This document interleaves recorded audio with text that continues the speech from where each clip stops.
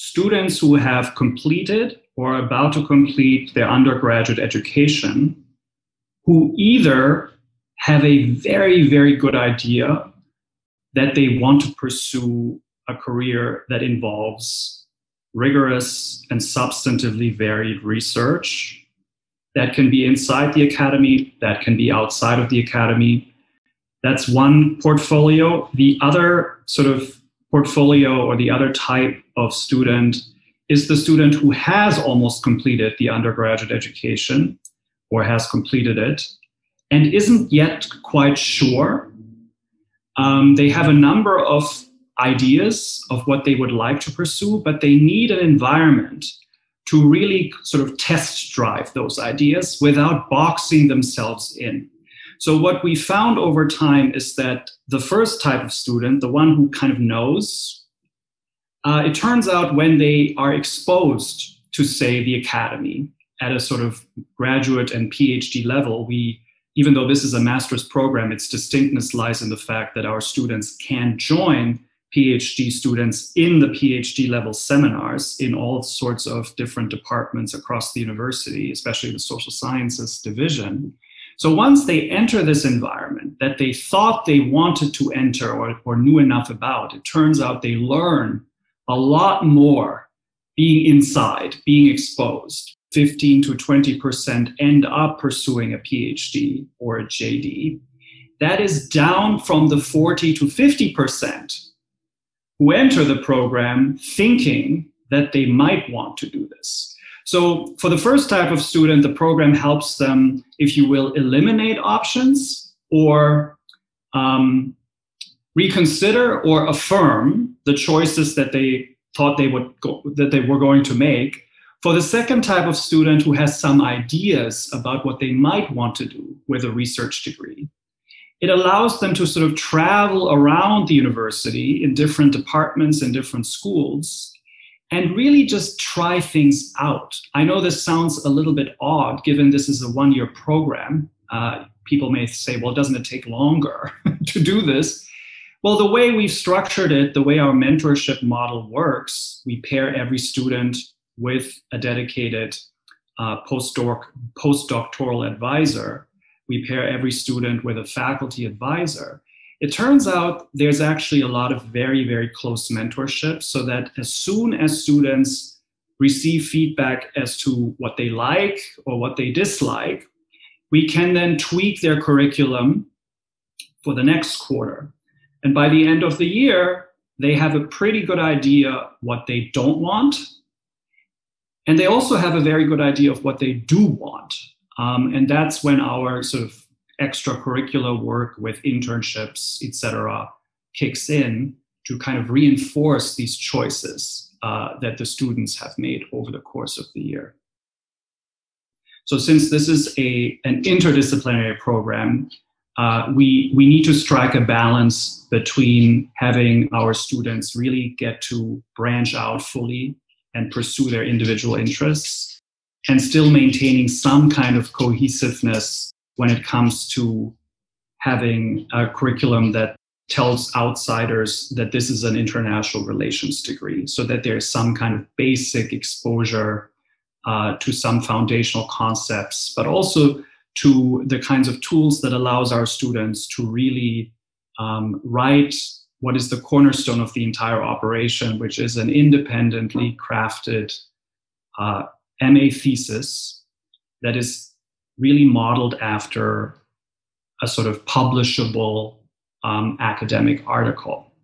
So the core curriculum takes care of building these kinds of skills for everybody. It's also really animated by the principles of equitable access. We are trying to make sure that no matter where you come from, no matter what kinds of education you have received, you will be able to succeed in this very sort of rigorous environment.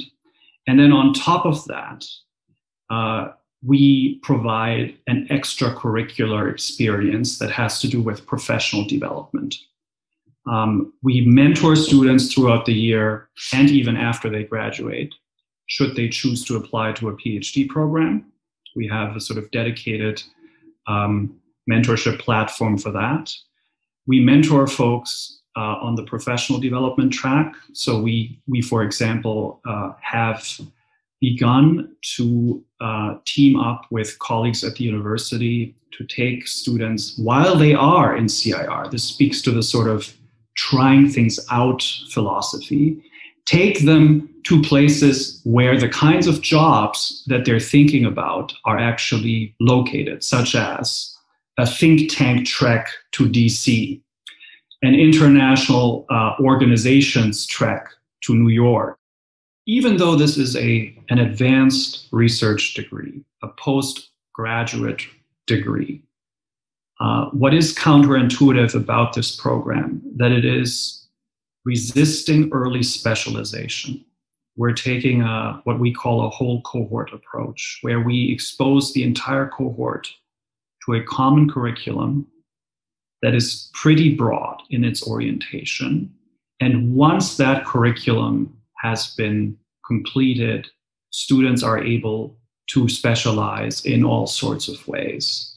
But the students who get the most out of this experience and who really succeed are those who do not silo themselves off too quickly, who do not stay in their comfort zone of, say, sociology only, or political science only, or law only, but who take a substantive research interest and then find those research interests represented in different schools, in different departments, and learn about how each discipline handles what look like similar questions, but handles them slightly differently. That allows you to develop a language that is much more elastic, and that allows you to actually speak to audiences that may not even speak to each other before you join them. And so this idea of brokerage, the idea of standing between different conversations that are at some level about the same thing, and you're being able to translate what these conversations are about from one idiom into another idiom, I think that is a unique skill. The official guidelines on the website are obviously worth paying close attention to, but aside from those guidelines, some things are simply more important to us than others. The most important thing, the thing that everybody who reviews applications for the committee looks at first, is the statement of interest. What does the student want to study? And really looking forward, this is what I, the student, want to study. This is what I would like my faculty to teach me. This is the kinds of faculty I've done my research. These are the kinds of people that I believe will help me study these things. So to really center the research interests, and then of course to also give us a sense, as far as the student, the applicant knows at this point, what do they want to do with this? Once this research is completed or underway, what kinds of careers in the research world are they thinking about? So that's the most important thing.